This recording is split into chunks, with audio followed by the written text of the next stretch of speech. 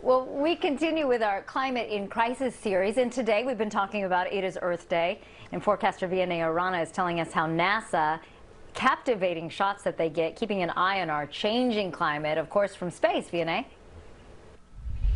That's right. Now, we see the changes impacting us all around, right? As scientists get more information about climate change. But did you know that the International Space Station is watching from above, gathering important information that's to keep our planet safe? Now, located 250 miles above Earth is a Japanese experiment model, otherwise known as GEM. Attached to the sides are several cameras and tools that regularly orbit around Earth, taking pictures that provide data about our changing climate.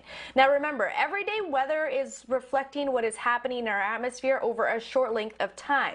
But climate is how it behaves a lot of times over hundreds of years. The space station gathers this information, things like human-generated carbon dioxide emissions. Now, according to scientists at NASA, climate change presents what is perhaps humankind's greatest environmental challenge, which is why it's very important that we highlight these sorts of stories. And of course, you can find more just like this one and hotspots that are impacting the Bay Area at NBCBayArea.com/climate in crisis. You can also find my climate hacks, which are planet-friendly swaps that you can do from home on that page and at NBC Vianey Arana as well.